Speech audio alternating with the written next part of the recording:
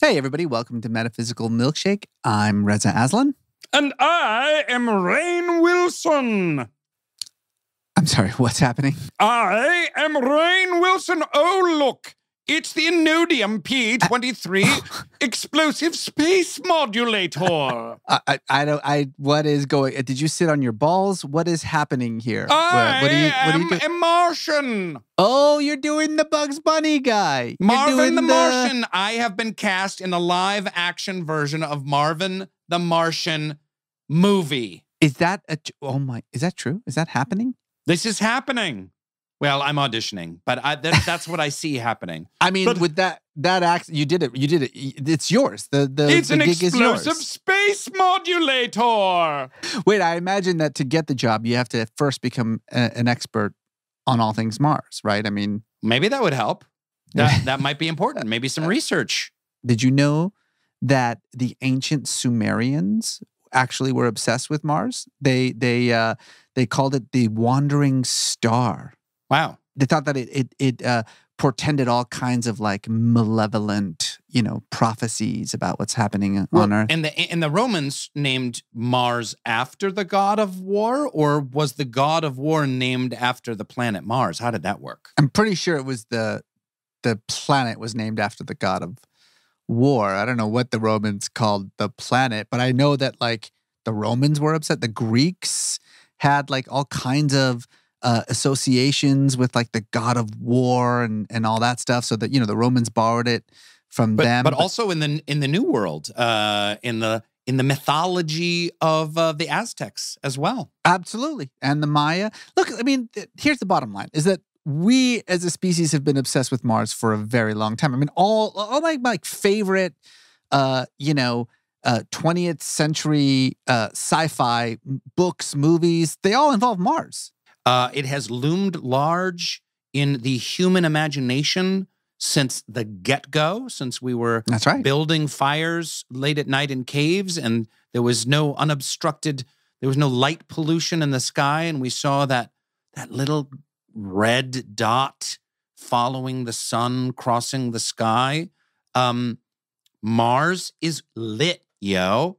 I remember reading the Martian Chronicles when I was a kid and thinking to myself, like, this is a thing. Like we could actually go to Mars. Like that's real. That's a real thing. Like that could actually happen. And here we are. We're sending probes up there. We're sending, these like helicopters that fly around Mars, and everyone's just like, well, let's do this. Like, let's go to Mars. But let's just go to Mars also brings up a lot of questions, Reza. I mean, should we go to Mars even if we learn that it already supports its own living organisms? Since our time left on Earth might be finite, do we even have the moral right to explore other planets? Welcome to Metaphysical Milkshake, the show where we go deep, we get weird, and we search for the meaning of life along the way. Presented by Cast Media and Soul Pancake. These questions are just too big, Rainn. Like, there's no way. How are we ever going to find we'd have to find someone whose entire job would be to be, I don't know, something like a planetary protection specialist. But that's not a real job. That's like a job that you have on TV. You just made that up. A planetary protection specialist? Exactly. I've never heard of that before. Wait, hold on. I'm hearing something. Wait, we've got one? What? No. Yeah, the producers are telling me that we have a planetary protection specialist who works for NASA. No, it's not Dr. Moogega Cooper, is it? In fact, it is. Amazing. She is an American astronomer and the lead of planetary protection for the Mars 2020 mission. That's right. She has graduate and doctoral degrees in mechanical engineering. She graduated high school at the age of 16 and then got her PhD at 24. Like, la-di-da, big deal. Impressive. I'm not impressed. Yeah, well, I got my GED at 27, so. Her dissertation focused on non-equilibrium plasma sterilization of spacecraft materials, which is weird because that's almost what I wrote my dissertation on. But really? Last minute, I was like, no. She's been working as a planetary protection engineer at JPL since 2010 and appeared in 33 episodes of How the Universe Works. Let's welcome Dr. Moo. Welcome to the show. The impressive space modulator, Dr. Moo. Dr. Moo, thank you so much for joining us. Does anyone ever ask you about like your opinions on cow science? On cow science? No. Although now I feel like I've been cheated. Many great conversations. I don't think people with unusual names should be insulted on this show. Okay? Rainn and Reza and Dr. Moo. That's true. That's true. We are unique individual souls. Also, I would imagine most people you talk to are more sophisticated than we are. So. I hear the whole gamut. You know, my name has been smushed with all types of words. So I've heard it. So you are and this is a true thing. I didn't make this up. This is actually a real job. You are a planetary protection engineer, which sounds like something a red shirt in Star Trek would do. No, thankfully, we're not one of the red shirts. We survive from mission to mission. Okay. Yeah. In fact, the analogy I've been using these days we're the modern day, the real life Guardians of the Galaxy. That's actually way cooler than... They wouldn't technically be red shirts. They would be blue shirts because they'd work in the science division under Spock. Oh, nerd. Oh, coming correct.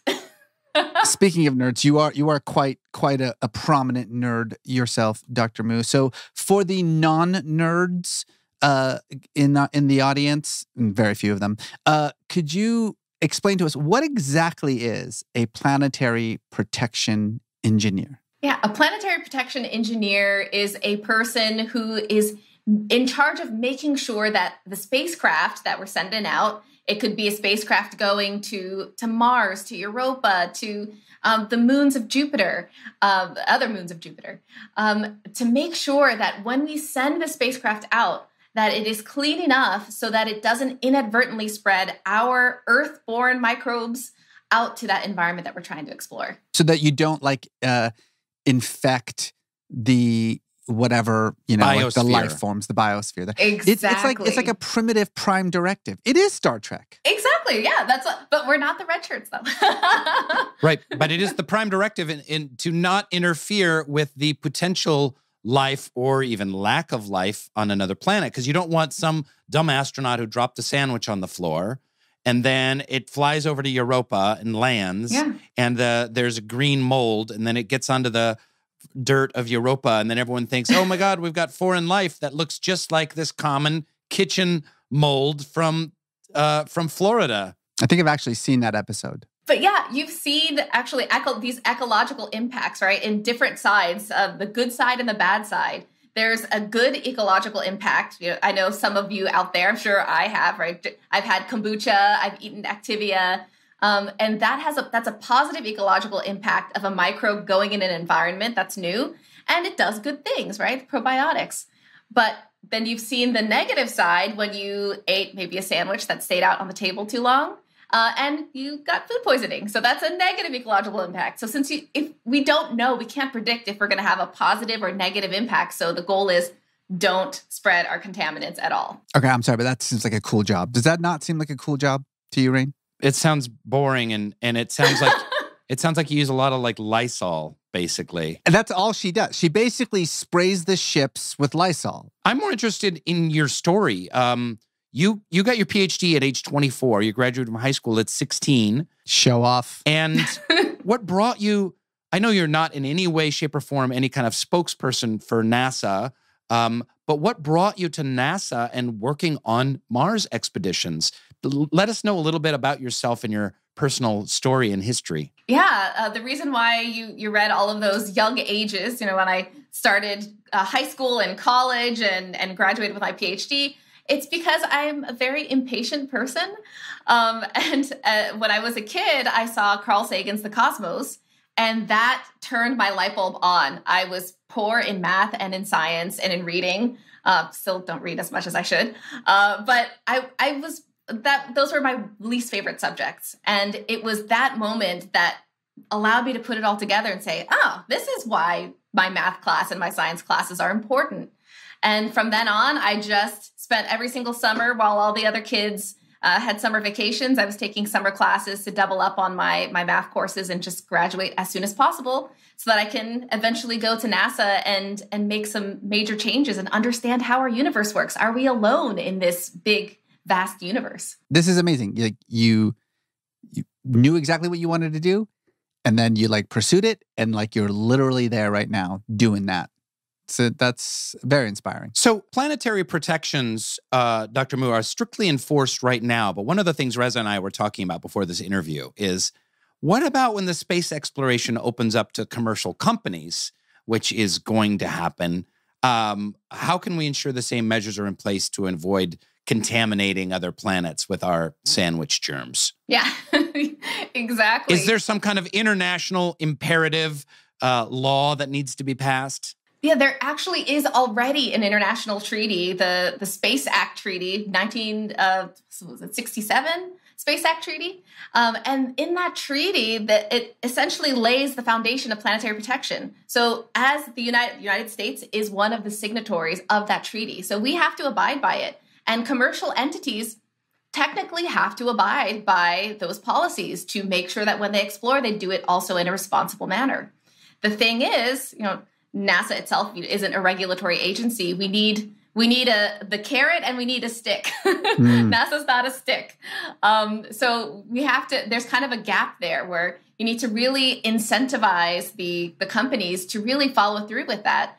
And there's been a push lately to make planetary protection more accessible, cheaper, more robust, so that they can easily implement that for their flight projects and not worry about the bottom line. Wait, okay. So how do you incentivize this? How do you incentivize, SpaceX or whatever to follow the rules? Yeah. One way is, making sure that when they get the award to say, this is what we're going to be looking for, right? Otherwise, no space for you. Yeah, no space for you. You go back in the corner and think about what you've done. And beyond that, those are the main ways. It's a list of one, right? I mean, it's just the right thing to do. And you have to have that self-motivation. You have to have those values as a company to know that as you explore, that you're putting a lot of things in jeopardy if you don't do it in the proper way. Do you want that on your back, on your shoulders? Sure. And of course, as we all know, people like Jeff Bezos, Elon Musk, all about values, all about integrity, nothing to worry about. Obviously. Doing what's right. Yeah. All about doing what's right, you guys. Let's shift the discussion here. Thank you so much. But let's shift it to what we all really want to talk about, which is Mars. Mars. You were involved in the Mars 2020 mission. Tell us about what you did and what makes this mission so different than the ones before it. Yeah, so I was the planetary protection lead for the Mars 2020 mission. And that meant that it was my job to really ensure that I was the person that stood on the chopping block and said, yes, this spacecraft is clean enough to push the launch button. And then, of course, people above me signed the right papers to push the button.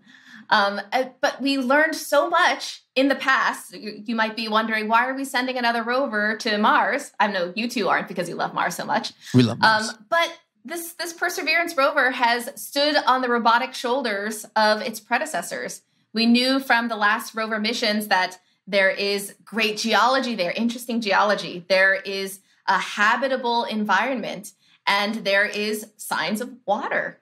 And so the next thing to do is look for signs of life, at least ancient life. And that's what this rover is going to do.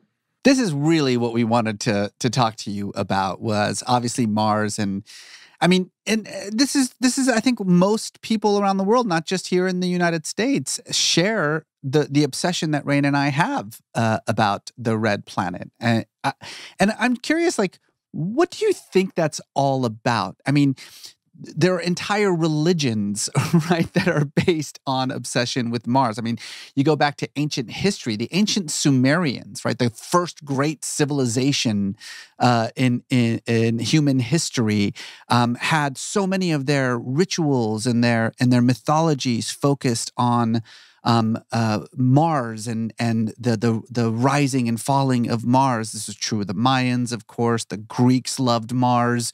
I mean, Mars has been an obsession for like science fiction, obviously. Yeah, which is kind of the new religion of the modern world. It's true. Science fiction, Mars attacks, H.G. Wells' War of the Worlds, the invading Martians. As soon as we had telescopes. That was one of the first things, obviously, after the moon that we zoomed in on. We could see that it was another planet. It goes on and on. The Martian Chronicles. Yeah, right. We were just talking about this earlier, like all our favorite Mars movies and books and everything. But so the obsession is obvious, including that documentary called The Martian with Matt Damon. He's still there. Is he? I hope he's okay. Folks, when it comes to losing weight, there is a lot of pressure out there to label foods either good foods or bad foods. But you know what? That's just creating unnecessary dilemmas. Well, guess what? NOOM is here to change how we see food. And they do it with a psychology-based approach that looks at what you eat, but also how you eat. So instead of trying to cram your life into someone else's idea of health, try NOOM.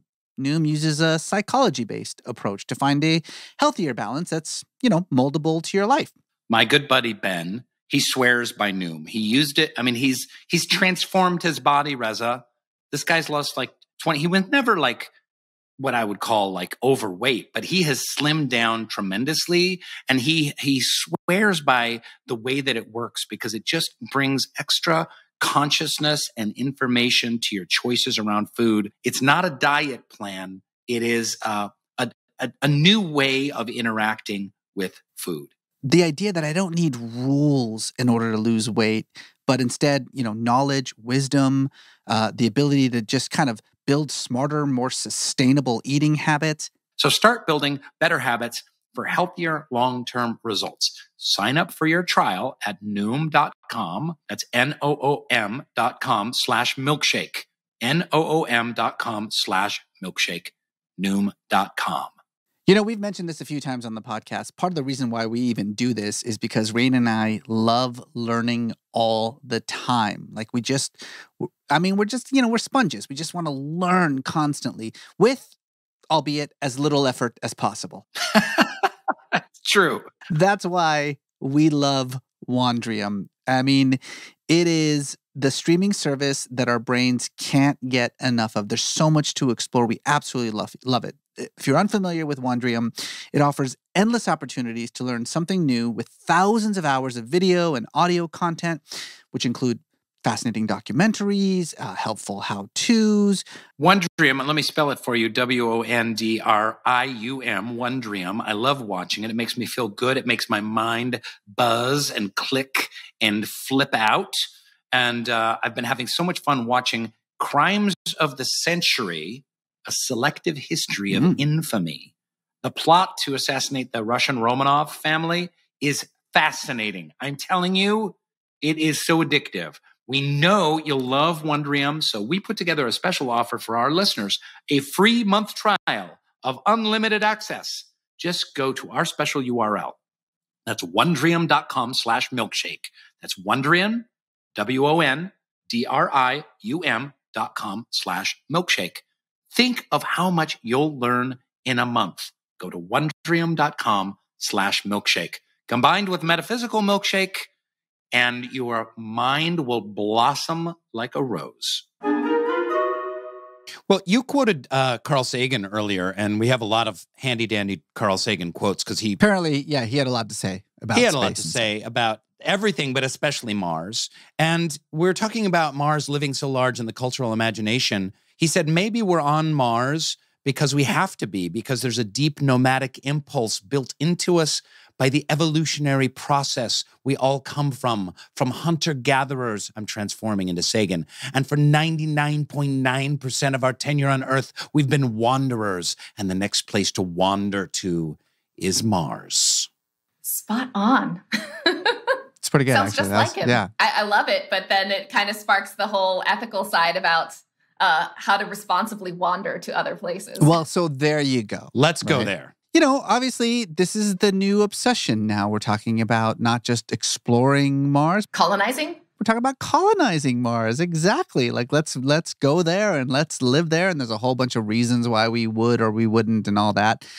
But, I mean, I do... What Carl Sagan says sort of makes sense to me, like at a deep, psychological level. Like he's right. I mean, 99.9% of our existence as a species has been about wandering and sort of exploring new worlds. And so, you know, it kind of makes sense to think that, well, now that we've basically used up, you know, our planet, that the next place to go is into space and to other worlds. So there's all this excitement now, and everyone's talking about, what do we do? Are we going to colonize Mars? What's going to happen when we get there?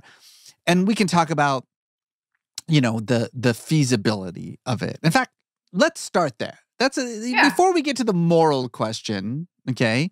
I think that there is a sense among some, you know, amateur enthusiasts, space enthusiasts, that like this shit is happening. Like, we're all going to be moving to Mars any day now. First Elon, and then the rest of us. Prove us wrong. Prove that wrong. Apparently it's slightly more complicated. That's what I've heard. Yeah. I'm going to get my blanket and get it, douse some water on it, because I'm going to throw a wet blanket on this whole thing.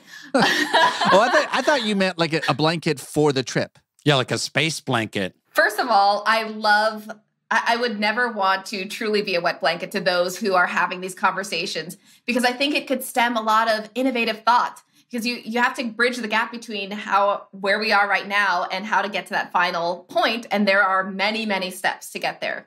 So I think it's great that we're talking about it.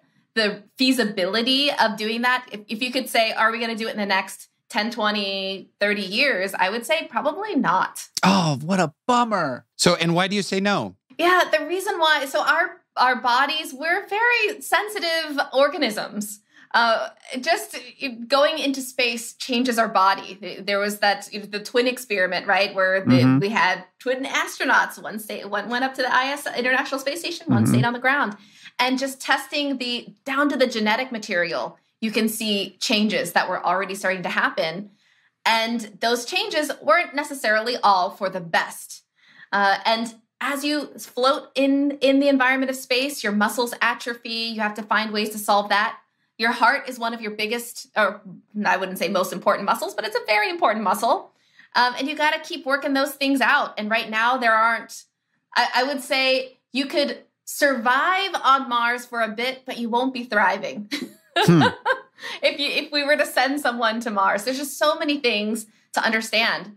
And that's why the Artemis program, which is NASA's initiative to send astronauts to the moon first and have it be a test bed first, is a really great idea, because I think there are just so many dots to connect that we need to start a little bit more locally and really vet it while we're a little bit closer to home, just in case something happens. Well, let me jump in here, because this is my opinion about this whole settling Mars, and why I think that movie, the documentary, The Martian with Matt Damon, is so preposterous. Like, oh, we just need a nice tent with some ferns and some carrots and potatoes and a nice spacesuit, and we'll all be fine. It's like... And astronaut poop. And poop. Potatoes. Poop potatoes. Listen, it's easy. It's surface temperatures of 80 below zero, no breathable air, no protection from radiation from the sun. People would have to live underground, no magnetic field, which we talked about. It can get down to 200 below zero. And the atmospheric pressure, forget, the air is thinner. It's mostly carbon dioxide. And it goes on, gravity is only 40% of that on Earth. So it is a nightmare. This kind of like utopian vision of like these little space pods and hydroponic gardens is preposterous. I don't know. I mean, I feel like I've had worse vacations. That is not. So tell us, Dr. Moo, why. You say exactly. Tell us why from your experience. No, I mean, I completely agree. And there are people looking at creative ways to solve these issues. But yeah, you're right. There are not only the human factors that I pointed out, but like you were saying, the environmental constraints. Do you really want to? It's not easy to build a habitat to survive those high radiation, low temperature environments. I mean, you're being constantly bombarded by all of this UV. It's not pleasant. So yeah, it's not. There's a lot of instant gratification maybe that you see from TV shows and from movies, but that's not how it works in real life. We have a long way to go. How many years till we send a human being to Mars? What do you think? Again, do you want this person to survive or to thrive? It depends on who the person is. I mean, I think honestly, like it, you know. I love that answer. What about all these astronauts that are talking about going and just dying on Mars and being buried on Mars? That just seems kind of macabre and weird, doesn't it? You could see Earth as a little blip out in the horizon, and you're like, I'm dying on another planet. Is that cool, or is that kind of fucked up? Yeah, I mean, I could see that there are a group of people who just the notoriety, maybe the fact that they're going to be written in the history books forever. Might be enough of a motivation for them to go there and just die. And that would kind of, with the state of technology, be the extent of what they can do is go and die. But yeah, the goal, and with each step, for example, with this Mars 2020 rover, one of the instruments that it has is a MOXIE instrument. It converts the CO2 to oxygen. And because right now there's no sustainable way of even having breathable air. Let's start with air. Kind of important. Right? Mm-hmm. So we need ways to have a sustainable infrastructure. And right now, we just don't have it. So sending a person there is going to be tough. And once they get there, there's not a lot for them to stay protected. Unless they land in an area where there are lava tubes. So that's one of the places they're creatively looking at. Again, Rainn, as you said, it's ridiculously cold, 80 below. And that's at the highest temperature. Right? That's on a warm day. That's a good day. It's just, we can't look at that as the silver bullet and say, yeah, forget about our planet. Let's move on to another body. We really need to take care of our own blue marble, because there's just way too many steps between now and sending humans to Mars, living there, thriving, surviving, enjoying. Well, all right. So now we're getting to the heart of this, right? Which is the technological and pragmatic issues involved in colonizing Mars, and more sort of the moral and ethical issues involved. And you brought up one of the main things that people always talk about, which is usually conversations about, colonizing or settling on Mars have something to do with the fact that, well, we fucked up this planet, and we should probably figure out, another planet, like someplace else to start again. Which even as I say that out loud, I mean, you could obviously tell like the moral implications of that statement, and yet it is something that you hear a lot, right? I mean, this is what Elon Musk, who by the way has said that he does want to die on Mars, and I'm like, cool. I think we're all totally cool with you dying on Mars, Elon. So this is his whole thing, right? That it's like, look, we are facing these kind of existential problems here on this planet. And if we want our species to survive, it's time to look to the stars. And over and beyond what you said about like, the actual pragmatic, possibilities of that, there's something really fucked up about that mindset, isn't there? I mean, like, theoretically, it sounds nice. But no, we really need to take care of our own planet. And it's interesting because as I talk to folks about space and space exploration, I get a lot of, well, why are you spending money on space? And are you just shooting money into, loading rockets with money and throwing it into outer space? It's like, no, that's not what we do. And many of the missions actually that explore our space environment are turned toward the Earth and learning more about our carbon footprint, about fires and how they spread, about urban population growth. I mean, this is all NASA data, right? It's telling us about our own planet and how we can do a better job at protecting it. And I'm so glad. I mean, that's I think the reason for the season. We need a planet to live on. Really what you're saying is there's a difference between science and kind of space colonization / imperialism. It reminds me of that. What's that? What did we learn in American history? That divine imperative to like colonize the West? Mm-hmm. Manifest destiny. Manifest destiny. Like we have a manifest destiny to conquer these planets. Now, if there's not a shred of life on Mars, and I mean like not a bacterium or a germ, that's one thing. We could have that discussion. There's still plenty of discussion to have. But, Carl Sagan, again, said, if there is life on Mars, I believe we should do nothing with Mars. Mars then belongs to the Martians, even if the Martians are only microbes. And there has been a movement among people to say, hey, if there's any kind of life on this planet, which is kind of your job, by the way, kind of your job, related to your job, then we shouldn't go there. And interestingly enough, the political right, the National Review, wrote an article about how entitled wokists assault space exploration. Like, oh, how dare we go? We might step on a germ on Mars. But what's your take on this? Yeah, it was because of Carl Sagan that we actually have a lot of our planetary protection rules and policies. And one of his big contributions is a probability of 10 to the minus 4, so 1 in 10,000 of contaminating Mars. And that was the upper limit. That's the probability as we're sending all these spacecraft to Mars, that was the maximum limit when we would calculate how likely is it that this cesspool would contaminate Mars. It had to be at or below 1 in 10,000. And so he really helped shape the rules and the policies that we abide by today in order to protect even the microorganisms so that we can do this, again, responsibly, ethically, and to be cognizant and fair to possible life on different planets. It's the right thing to do. Folks, listen. Times are tough out there, and if you're carrying a credit balance month after month, it can feel like you're in a never-ending cycle of debt. So Upstart can help you make that final payment so you can get ahead. If you dread looking at your credit card statements, you're not alone. Debt can feel crippling, but Upstart can help you on your path to financial freedom. Over 500,000 people have used Upstart to get one fixed monthly payment. How delicious is that? I remember so clearly the day when I paid off my debts. It was the greatest feeling. It was like having this weight just removed from my chest. I cried when I paid off my student loans. I looked at the world in a different way. Find out how Upstart can lower your monthly payments today when you go to upstart.com/milkshake. That's upstart.com/milkshake. Don't forget to use our URL to let them know that we sent you. Loan amounts will be determined based on your credit, income, and certain other information provided in your loan application. But go to upstart.com/milkshake. Give it a try.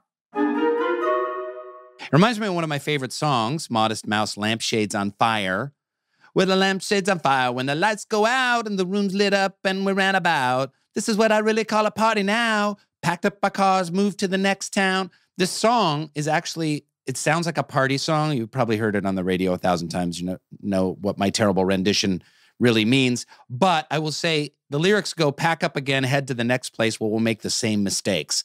And Isaac Brock, one of my favorite human beings on the planet, was talking about this song is actually about climate change and about how we'll destroy life on Earth and then we'll go to Mars. But this leads me to another great song, which is David Bowie. Tell me, is there life on Mars? And if there is, Dr. Moo, one germ, one bacterium on Mars, then there is life on other planets. This is not just like Reza said, well, so what do we step on some bacteria? Who cares? And I know you were saying that as a devil's advocate, but if there is something on another planet, that is proof that life exists on other planets. I mean, we kind of already know there's got to be life on other planets. I mean, come on, be reasonable. But that would be the biggest discovery of the eon, to find a simple single-cell bacteria on Mars, would it not? It would, and it would jeopardize our ability to do that as soon as we send humans there. And that's why it's so important to really understand the astrobiological landscape of Mars before we start, contaminating it with people. What about a TV show about a lonely android who's sent to the surface of Mars and he walks around all by himself? Then he gets sad. It's very sad, like, circuits too cold, powering down. Soaring music, pan back, reveal him all alone, frozen on the Martian landscape, tear. Pan back even further, there's the Statue of Liberty. It was Earth the whole time. The whole time it was Earth. Oh my God, Reza, that's good. Shit, write this down. Somebody write this down. Okay, what you just said is super important because it's an amazing response to the devil's argument that I was making, which is, It's microbe versus, unimaginable advantages for humans. But it's not just a microbe. It is the overturning of every human philosophy of what it means to be human, what it means to be alive, how we understand the universe and God and the relationship between God and like the first piece of bacteria we find on Mars changes everything. Like everything has to be rewritten. And so the concept of doing whatever it takes to preserve that microbial life isn't a utilitarian argument any longer.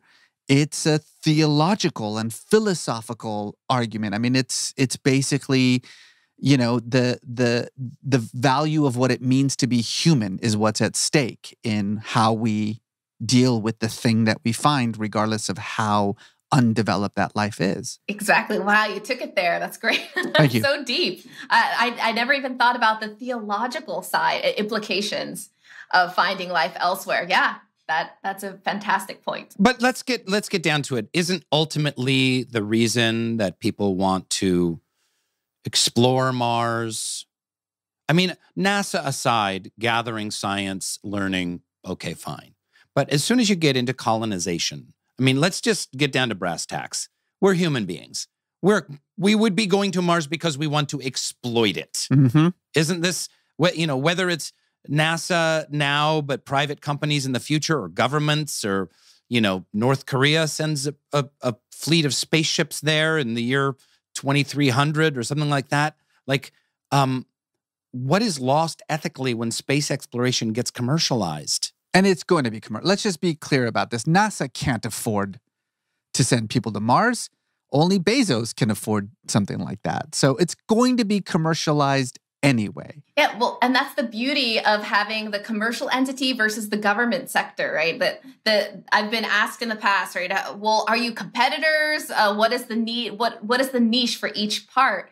And the government, the NASA side, NASA will still continue to send, for example, humans to the beyond, to the next frontier, because NASA focuses on what do we do to push our limits of understanding. It may not result in something that is profitable or maybe even applicable to anyone on Earth, but many of the technologies do eventually have an application that really does help the people of Earth out significantly. But NASA's goal is really to do the things that other people can't do.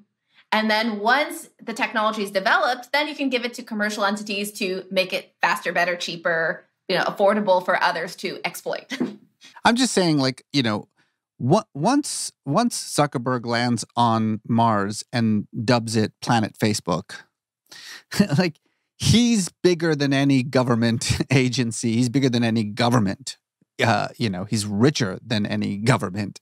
And so I just feel like what can little NASA do to control and create the responsibility that we all know is going to be secondary to these, commercial enterprises, to make sure that we don't, do what the European colonialists did when they encountered native populations, which is just accidentally kill everyone. Yeah, and this is where I look toward the next generation, because just based on what I've seen these days, recently politically, I'm just like, well, I lost hope in this group of people. Yeah, this one's done. So I just hope that with all of the things that we're learning as we explore space, that it just grows the heart and the minds of the next generation so that they can fix all of these gaps that exist right now that will unfortunately allow commercial entities to kind of run away with it, and maybe even not necessarily have planetary protection in mind, for example, as they explore. That needs to be changed. Policy takes a long time to change, and I'm just hoping that the next generation will help keep the last generation kind of in check and say, no, we gotta do better. If you were a half mile under the surface of Mars, would you be warmed by the core of Mars? It wouldn't be balmy, but that doesn't matter for other forms of life here on Earth, for example, there are these things called extremophiles that I love to study and my colleagues love to study. These are microbes that can survive in very extreme environments. And the more that we learn about those microbes, the more it expands our understanding of where life could persist and exist. And so there are environments that we've simulated, Martian environments on the Earth, where there are some microbes that are not happy, again, not thriving, but surviving. Can I give you a fun fact about another place that we should look at? Are you going to talk about Europa? Because Europa. Yes. Are you going to say Europa? Oh my God. You don't even know how obsessed I am with Europa. I think about it like all the time, which is a weird thing to say. Well, it's covered in water, right? It's covered in ice. Ice and then water underneath. And then there's water underneath. And I'm telling you, there's of course, where there's water, there's life, right? Dr. Moo? Water equals life. Yeah. I mean, the chance is very high. What are we doing? Tell us about, Mars. Fuck great, Mars. Great. Let's go to Europa. Come on. Let's go to Europa. Europa, as you all know, moon of Jupiter, one of the many, many moons. It's like it has many children, but it's, it's a little bit closer in the inner circle there. Europa has this, because it's much closer to Jupiter itself. As you can imagine, as you orbit a planet, there are these things, these tidal fluxes. If you are a planet, with the force of gravity as you go around a body, will make you flex and expand, and that generates heat. And so there are these warm features underneath that thick layer of ice that allows it to keep a nice liquid water environment that is warmed up by those tidal forces, those geologic forces. And we have actually similar environments here on Earth. We have, if you go into the oceans and go deep down into just certain regions, you can find these smokestacks where it's otherwise extremely cold, but you have these hot smokestacks. And if you take a sample there, you can find microbial life surviving, thriving, living it up. Okay, so when are we going to break the ice? When are we going to, let's just take a giant bowling ball with a camera. See, I'm a scientist. We take a giant bowling ball with a camera, we drop it, and then that's it. We're done. We've explored Europa. Even better, following the bowling ball with the camera, then we take a big, like one of those cargo containers filled with dolphins, and we drop those in, and then come back in 1,000 years, and those dolphins will have evolved and have a whole, They'll be dolphin people. They will be worshiping the bowling ball. That, of course. That will be in their temple, because they're like, where did this bowling ball come from? So, basically, we're at this point now where obviously we recognize the technological challenges. We understand and are at least somewhat committed to the moral obligations that we have. But as a scientist, as an ethicist, as you're kind of looking at the very near future, do you see the human species as a multiplanetary species? Is that the inevitable future that we are facing as a species? I think that is definitely possible. And are we heading toward that direction? Yes, especially as propulsion systems catch up, right, to enable that. It's going to be difficult, for example, to send something to Mars. It was about a 6-month cruise. It could be somewhere between 6 to 9 months just to get to our closest neighbor. So there are advances in propulsion systems happening that will help make our ability to be multiplanetary a possibility. But again, it goes back to that, that whole question of are we going to survive? We can survive but not thrive. I mean, we could go there for exploration. I don't think that we would go there to other planets to colonize. I don't think we should for any long-term plan, right? To survive versus having our own beautiful blue marble here. So yeah, yes, I could see that as an inevitable future. But again, just for exploring and seeing, just understanding more about our solar system, but not necessarily to colonize and thrive. And as our hero, Carl Sagan, would say, there is nowhere else, at least not in the near future, to which our species could migrate. Visit, yes. Settle, not yet. Like it or not, for the moment, the Earth is where we make our stand.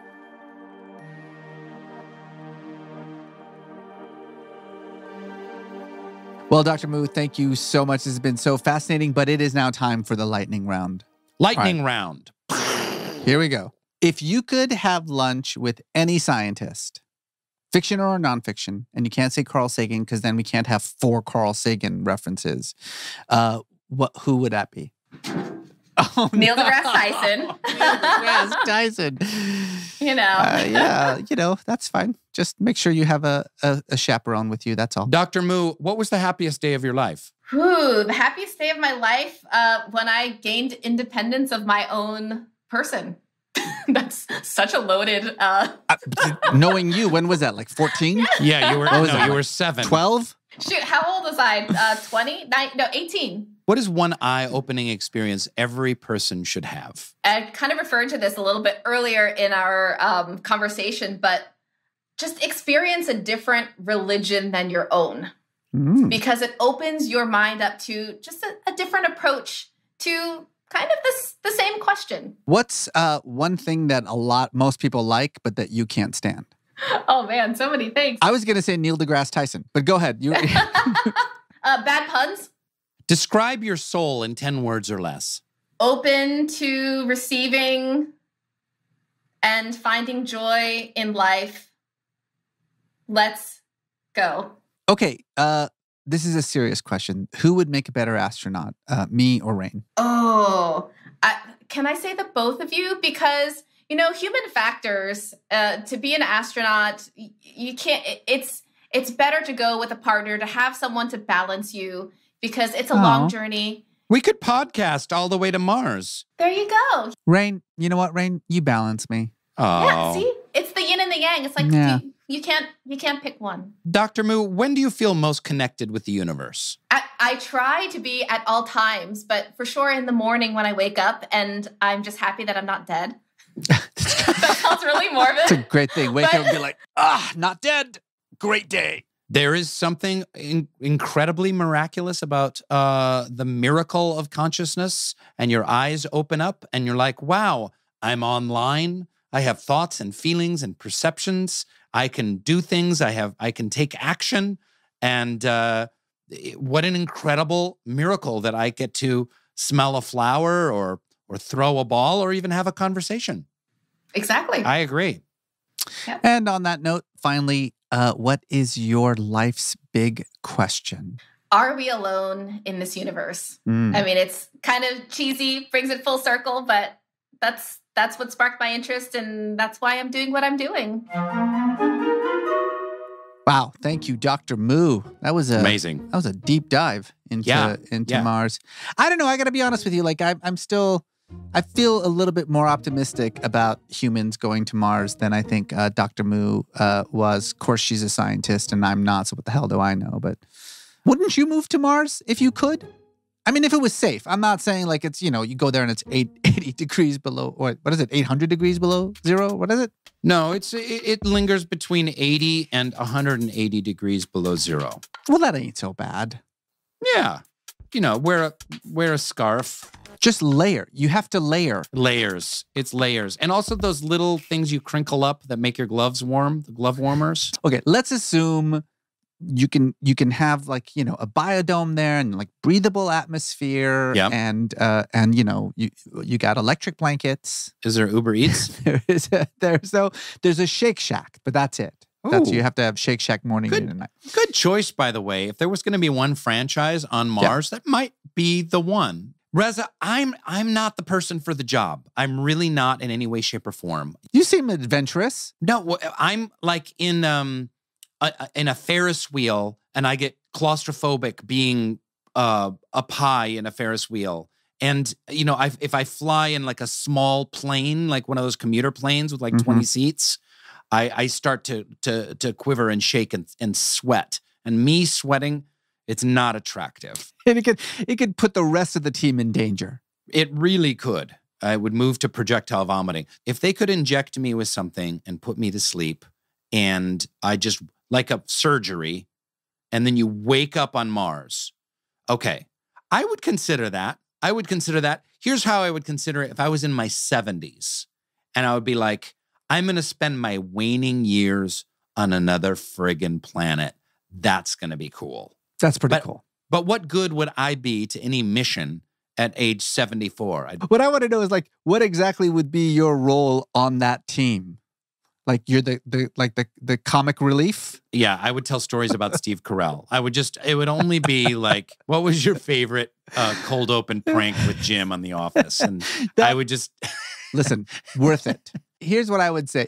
And I think I love that we kind of ended on this point with Dr. Moo, which is that we study Mars, we explore Mars, we visit Mars, not so we could live on Mars, but so that we could live on Earth.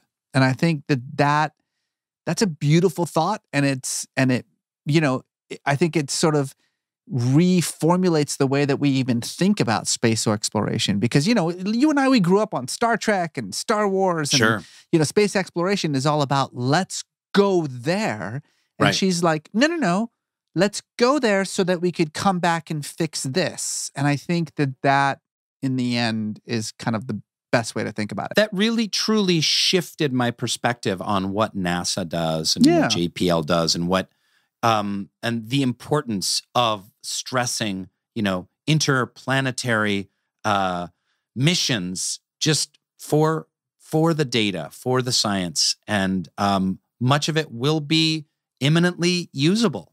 So tell us, oh dear listeners, would you go to Mars? Would you colonize another planet, even if it was a one-way trip? Is that something that you would do like I would do in my 20s, but not in my, let's just say 40s, mid-late 40s? Let's go milkshakers. So we've mentioned this many times before. We said if you go and rate and review our show on Apple Podcasts, say something nice about us, take a screenshot, tag us on Instagram, and who knows, we might actually invite you to come on the show and discuss your life's big question. And many of you didn't believe us, and so now we have no choice but to actually prove it to you. Guess what? We have someone here with us, Mariah. Hey, Mariah. Hi, how are you? To Metaphysical Milkshake. My life's big question. Oh, wow. I've been pondering it for a while, and I started listening to your guys' podcast, and I was like, you two are the perfect two to answer my question. All right, hit us. Here we go. All right. So my life's big question is it ethical to have a child or children in today's society? I question this all the time because there's so many factors from an individual perspective, the political culture or the healthcare system where one lives, and then on a global perspective, overpopulation, food shortages, and of course the big one, climate change, the impending end of the world as we know it. Yeah. Is it an ethical decision? For a lot of millennials, this is a lot of folks feeling like, why are we going to have kids now? What hope is there for the future? Generation after generation, there was always hope of like, oh, next generation, it's going to get better. The economy is going to get better. Racism is going to get better. Social ills are going to get better. Medical science will improve. Suffering will reduce, etc. And this is kind of the first generation in a long time that is kind of like, well, wait a second, things are actually getting worse. Yeah. So is it ethical to bring a child into a world that is getting worse? It's a fantastic question. And you know what the answer is? I have no idea, but I bet Reza does. Well, let me ask you, this is a thing that I thought about a lot. I think when I was younger, and even when I met my wife, I was definitely in the fewer kids, the better camp. For all the reasons that you were saying, but also some life reasons, like wanting to have one, for instance. But yeah, I mean, this whole notion of we're leaving the world a worse place for our children. The future is bleak. The cost to the planet, overpopulation, all of those things were stuff that I really, really thought about. And then, since that time, I've had 4 children, and my thinking on this has evolved. And I completely respect, the people on the other end of the aisle, people like Rainn with their 1 child. So easy. It's not even parenting. I mean, I bet you take naps, don't you, Rainn? Hey, Reza, every day. things called naps. I remember them. Refreshing naps. And I'm being 100% honest here. I'm not being facetious at all, Mariah. I've come to kind of the opposite viewpoint, which is that the world is shit and it's getting shittier. The planet is on fire. And so in a weird sense, it's like all I can really rely on is my family unit. So I think of my family, which is now with my wife, 6 people. I think of us as kind of like this clan, you know? Like sometimes I have these post-apocalyptic fantasies, you know, where we're like living on a burned out planet on a like hill. Like a quiet place. Yeah, exactly. Like a quiet place. And we have to be really, really silent, which is impossible for my twins to do.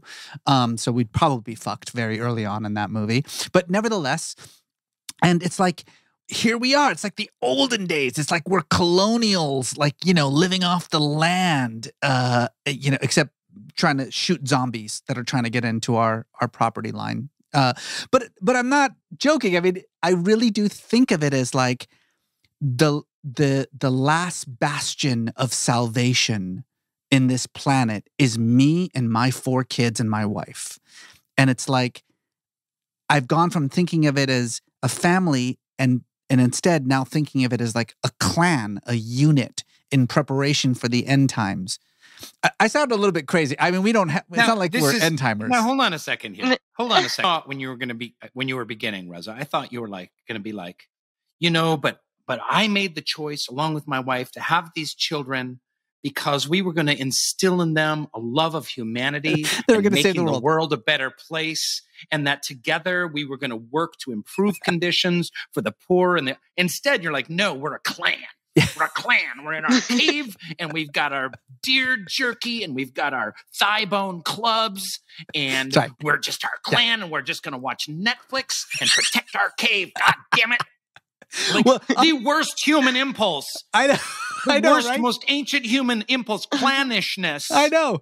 A kind of a clannishness that you deride on your Twitter feed constantly. We're de-evolving. We're de-evolving. We're going back into our cave. I like how you brought that up because one thing I think about is, you know, apocalypse. Like, but do you want to have to take care of a child through that? And how many? Very good point. You know, like it's a very, very good point. But look, I'll be honest. First of all, I think Jessica would definitely be in that category. My wife is like, well, but our children are going to save the world, and so that's her philosophy, and she's not wrong. But I will say, like, this COVID pandemic was a little taste, you know, just a teeny little taste of that, and it was like it was hard for everyone. I know it was very, very difficult, but for us, it was like the 6 of us with the doors locked. Inside the house, 18 months. It was like a little bit of a prep session for the coming zombie apocalypse. And I got to be honest with you, it was pretty fucking fantastic. Just the 6 of us. Now, Mariah, what about you? What are your thoughts here? This is a question that's been eating away at you. Do you have a strategy for this one, or is it something that keeps you up at night? It still keeps me up at night. I'm constantly trying to figure it out. Honestly, I used to be on the side of no, I don't think it's ethical because of overpopulation, climate change. Why bring more people to the earth to take up more resources to and possible eventual end anyway? But honestly, I listened to like your podcast with Dr. Alfie, and that gave me hope, you know, that children growing up now are equipped with different tools to make it through their life and to make that change. So that gave me hope.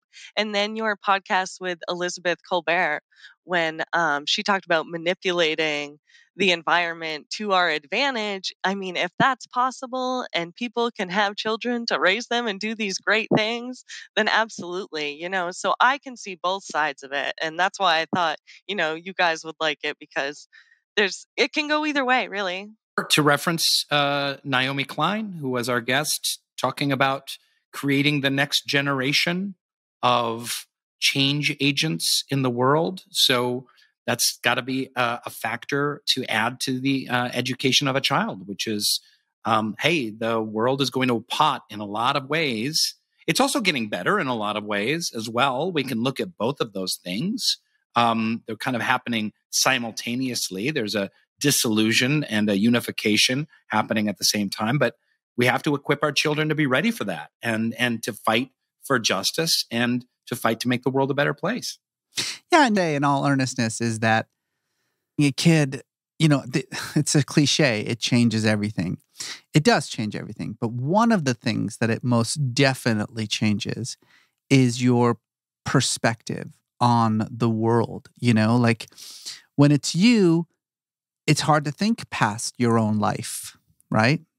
And it changes your values. It changes your point of view. It changes how you respond to people in the world around you. And then once you have children, you're like, oh, my life now has been extended, with their lives. And so the things that I do now, I need to do in order to preserve their place in the world and the world itself. And it does, so many of my actions are motivated by the fact that I do want my children to be the people who solve the problems. And I do want the world to be in a place that gives them the opportunity to do so. So maybe that's a little bit selfish, and in some ways, but it does allow me, I think, to be much more strident in the way that I approach the care of the planet, the care of other people. It's almost like, one of the things that all parents have is this kind of nesting impulse that suddenly happens. Like you bring the baby home and like all you want to do is like nest. Well, it's almost like that the world becomes the nest. And so I'm out there trying to build the kind of world that I want them to live in. It's, not everybody needs that kind of motivation. Some people just do it for the other people's sake, I suppose. But knowing that it's for my children, the people that I love more than anything else in this world, is certainly an extra motivation. I just want to highlight your work, Reza, on this show. My Name is Al, which is about an Afghan translator, and it's a multi-camera kind of sitcom for a large audience. And man, oh man, has that show become like the most relevant show on all of television right now. It's an Afghani translator who served in the war, at home in the Midwest.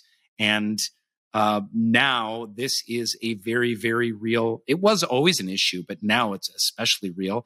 And that's part of your work, I think, of making the world a giant nest. I love that metaphor, by the way, is to make, entertainment that also opens people's minds to other realities and ultimately creates a greater sense of community and unity. Oh, appreciate that. No big deal, but it's called The United States of Al, but it's fine. My Name is Al, like My Name is Earl, which I loved, by the way. That was a great movie. Mariah, does any of this help at all? Is any of this clarifying?